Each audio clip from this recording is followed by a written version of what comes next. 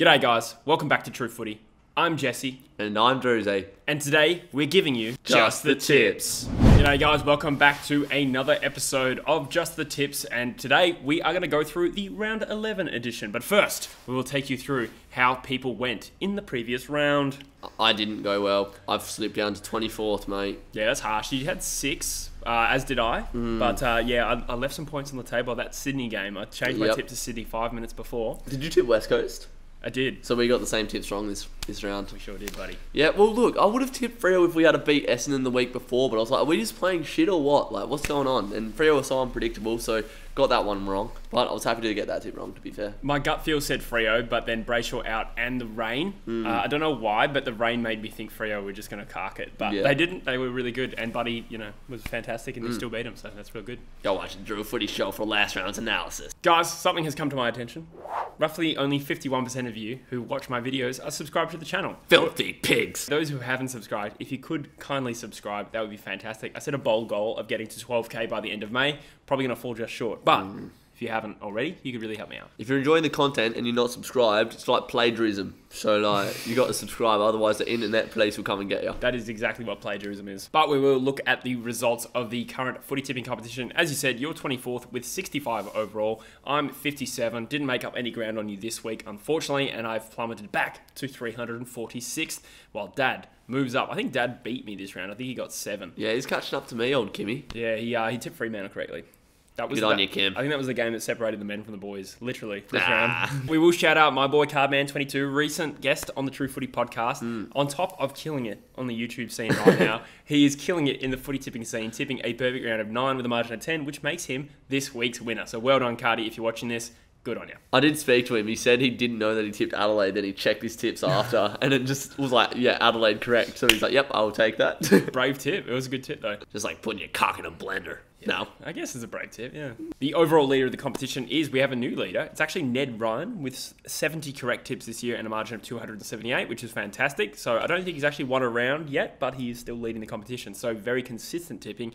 And speaking of consistent, the fantasy leader is Sean Carr yet again with 2037. I actually had my best round of fantasy this round as well with 2060. I think Grundy doing well, and I had Captain McRae, he had like 150 odd points.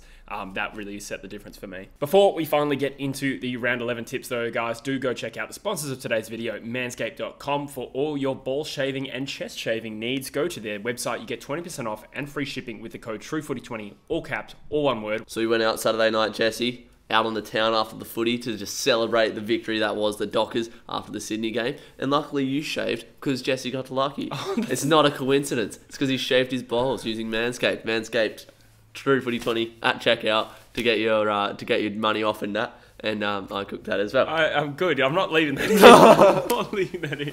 We went out Saturday night, and if we were lucky enough to pull women, which we're not because we're adult virgins, they would have enjoyed the package downstairs because nice and shaved.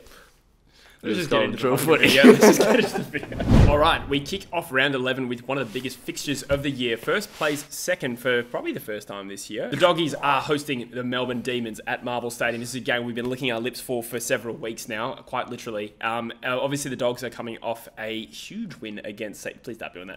A huge win against St Kilda by 111 points, where the Saints just didn't show up, but the Dogs are looking lethal right now. They're beating, some average teams, but they're just clapping their cheeks. I think of North and St Kilda, just absolutely no mercy. Bont had 4 goals and 26 possessions, although it did come at a cost with Treloar. Now, I think he was out for 2 months, so he will, of course, miss this game. Bit of a blow. On the Melbourne side of the ledger, they obviously had their first loss of the season against the Crows in probably game of the year, with Tex Walker icing the game in the dying minutes. That was fantastic. And obviously, the Demons' defence has been the hallmark of their team this year. Haven't conceded more than 73 points any game this year, and they conceded 96, and that was ultimately the difference. This game's at Marvel, which I think probably plays into the Dogs' hands. How are you thinking this will go? They're probably missing Tomlinson. That's probably why I think if Tomlinson played in that game against Adelaide, the D's would have won.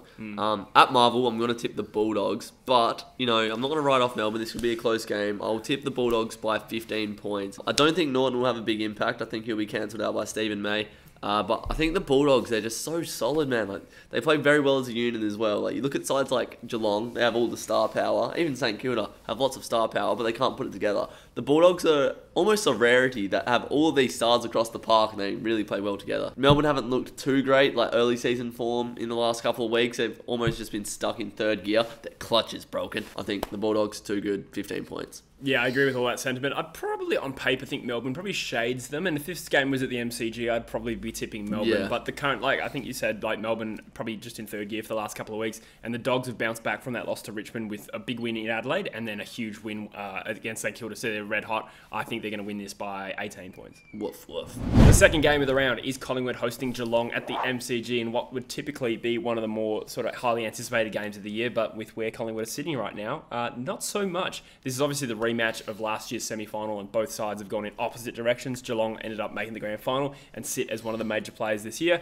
and Collingwood are languishing down in the bottom four after a disappointing loss to Port Adelaide, a game where they probably showed up for a half like they did against Sydney, but couldn't quite get the job done, and Geelong sort of coasted to an easy victory against the Suns at GMHBA. So I don't know how much you really take out of that game other than just another 4 points chalked up. How do you see this game going?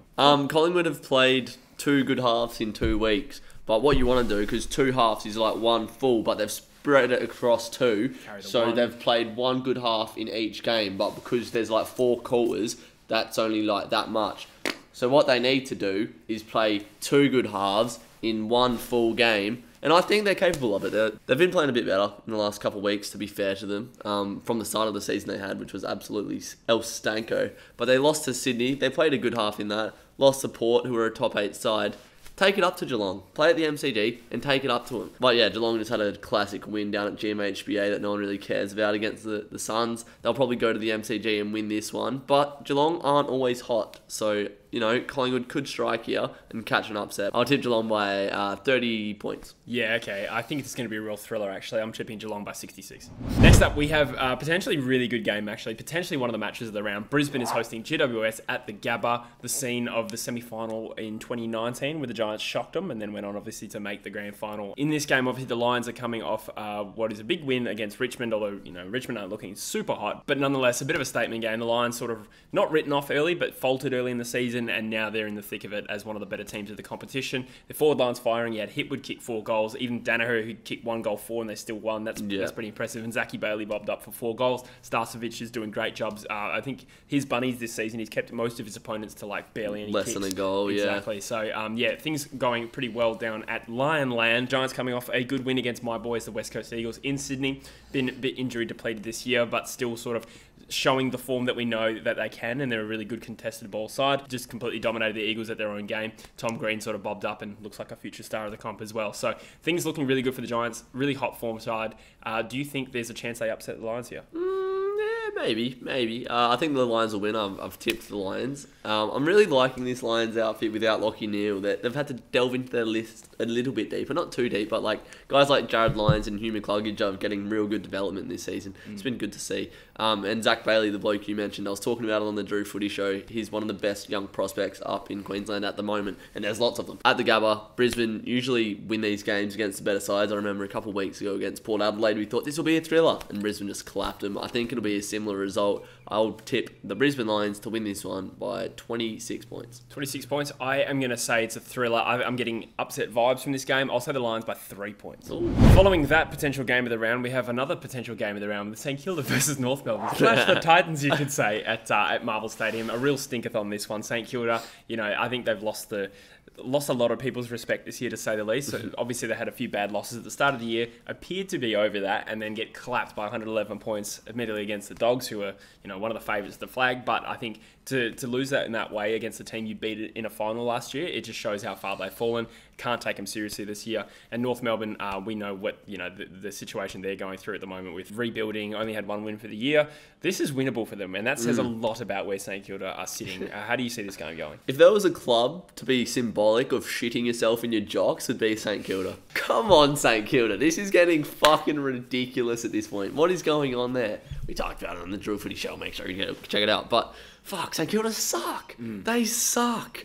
We don't have any notes here. We usually have not lots of nice notes. We're all prepared in that. But St Kilda versus North Melbourne. St Kilda aren't worthy of notes. They lost everyone's respect this week. And I hope North Melbourne go win this. I hope they get pumped by North Melbourne. I will tip St Kilda because they have way more talent. They just have no integrity. But yeah, I'll tip St Kilda to win this one by 16 points. But yeah, fuck you, St Kilda, you smelly jocks. Yeah, look, I don't really have any more to add to that. I think you summed it up well. I'll probably leave out the smelly jocks part. Being a Fremantle fan's depressing, but St Kilda, bro, fuck me dead, lad. Yeah. Oh well, lucky card man's getting views. Next up, we're going to move a little north of the map this time. We've got Gold Coast versus Hawthorn at TIO Stadium in Darwin. A game where, two pretty average sides going head to head, but we'll try and make this sound interesting. I've got an interesting fact about this stadium. I went there in 2016, watched Dockers play Melbourne up there, and I shook Paul Roo's hand because he was the Melbourne coach. Yeah. And I said, good game because they beat us. Anyway, interest. Did he give you a bar?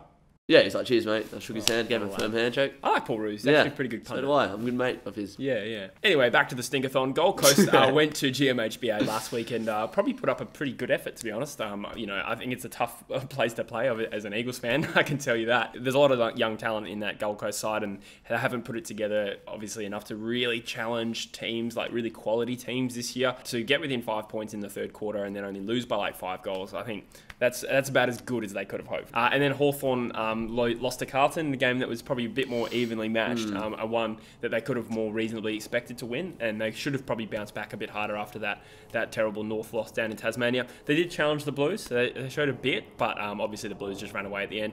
Tom Mitchell had 44, sort of pressing his case for maybe an outside All-Australian chance. He's been super consistent, but obviously it's really competitive for midfield spots this year. And I think Shields was out this week for Hawthorn, and I don't know how long he's out for, so it's another potential out.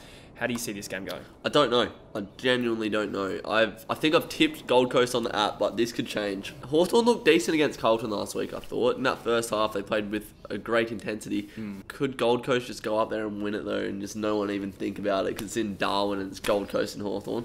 Probably. I'm just going to say that I have tipped Gold Coast, subject to change. Yeah, this is a game where both sets of fans will expect to win and be dirty with a loss. I'm going to say Gold Coast win, though. I'll say they win by 7 points. Next, we're going to journey over to Perth as West Coast take on Essendon at Optus Stadium on a Saturday night. Please don't fart. The Eagles obviously coming off a disappointing loss against the Giants in the Giants Stadium. Disappointing in the sense that it was a chance for us to really sort of push that top 4 case, but not disappointing in the sense that the Giants are a good team, and to be honest, they deserve to win. They were better for longer in the game. There weren't too many positives on the day. I think we're starting to see more consistent Tim Kelly this year, and he's starting to play to the form that we recruited him for, and we've had midfield out. So it's good to see him, playing to a reasonable level. And Bailey Williams is another player. He probably had his best game at the level. So I was just gonna say it was the first game I've seen Bailey Williams actually perform well. And yeah, he was probably one of your better players yesterday. He was really good. So I hope he doesn't lose his spot. Essendon, they were a bit more successful last week, clapping the cheeks of North Melbourne. Obviously, you don't take too much out of a win against North Melbourne the way things are going, but to win by something like 72 points or 50 something plus. Yeah, I think it was 72 in the end. There's a lot of success stories for Essendon this year. Obviously, not a team that was expected to really challenge for the 8, but I think to win in some of the games that they've won this year, they've beaten some really average sides, but beaten them heavily.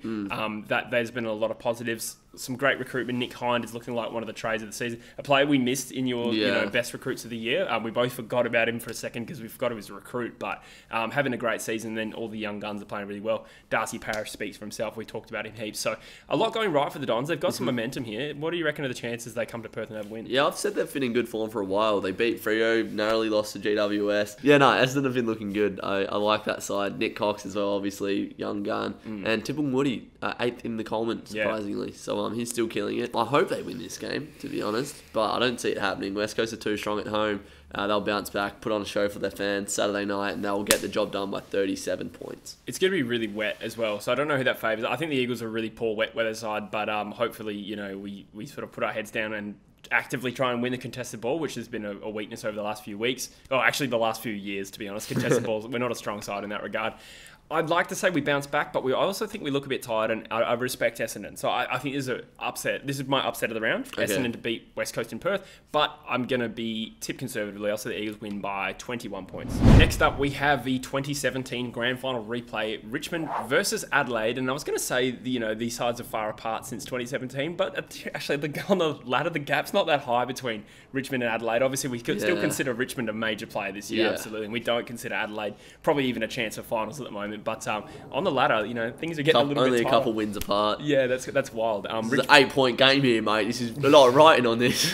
I probably don't see it in that respect, but Richmond are back in ninth, and the memes are coming thick and fast. Natural habitat. Exactly, yeah. Battled through some injury and availability issues with their players, but also some lacklustre form. Haven't shown up in some big games this year as well, and got done by Brisbane at the Gabba. Again, tough fixture, but if they keep losing these 50-50 games, certainly the top four is almost beyond them now. Yeah. So they're going to need to pull out a pretty no-nonsense performance this week. And Adelaide just knocked off best team in the comp just about by 1 point, with Tex Walker kicking 3 clutch goals, and Ben Keys continuing an amazing season. He had 2 goals and 34 touches. One of the biggest surprise packets of this year for me. He's been unreal. Yeah, this game's at the MCG, where not a happy hunting ground for Adelaide. How do you see this game going?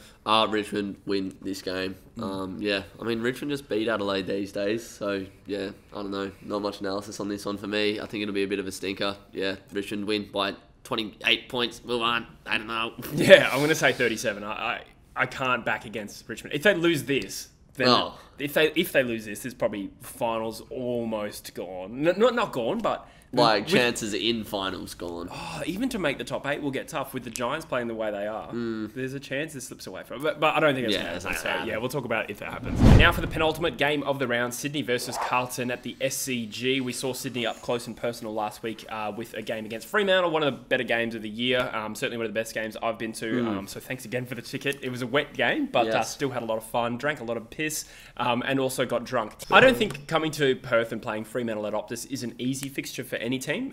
So on paper, a loss to Fremantle, I don't think it's the end of the world. But the concerning thing kind of is Buddy kicked 6 in an absolutely elite performance, and they still didn't win the game against Fremantle. So Sydney are going along all right. They're probably just settling in for that top 8 spot. Not really looking at anything more spectacular than that. They should get the job done this week against Carlton, who sort of had a comfortable-ish sort of win against Hawthorn. There was a bit of a challenge there, but it should have been a bread and butter win for Carlton, and that's what they did. So I don't know how much to really take out of it. I think they looked a little bit better. I think Doherty moved to a wing this week and had 26 possessions, and he hasn't been great this year. But then maybe they found a better mix with him up the ground. They've obviously recruited Williams and Sard as well. So finding the balance with that run and carry, that's been an important thing for them.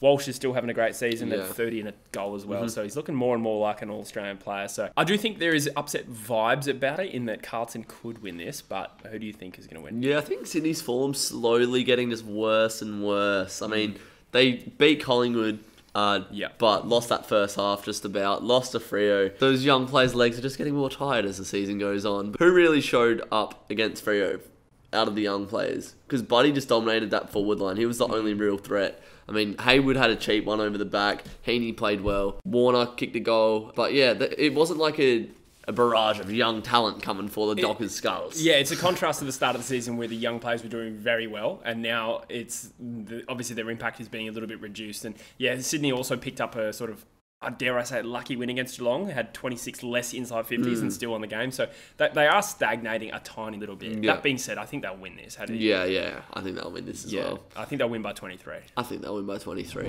Final game of the round, your boys, Fremantle, travelling to Adelaide Oval to take on Port Adelaide. Probably a good time to play Port Adelaide. Some unconvincing, indifferent form in the last couple of weeks. Losing to the Dogs at home, not a shameful result, but then they sort of backed it up with a bit of a lacklustre win against Collingwood. Probably could have easily dropped that game, but Collingwood just couldn't quite close them out. I think we're starting to see an important in for them is Sam Powell-Pepper. I think he's a player that I think had some issues earlier in the season. He's come back into the side, and obviously they're a team that sort of rely a lot on some older guys like Boak and Gray and all that stuff, but he's a sort of a middle tier player in that midfield who can support Wines. I think there's upside from that, but they need to turn the tide a little bit in terms of their form.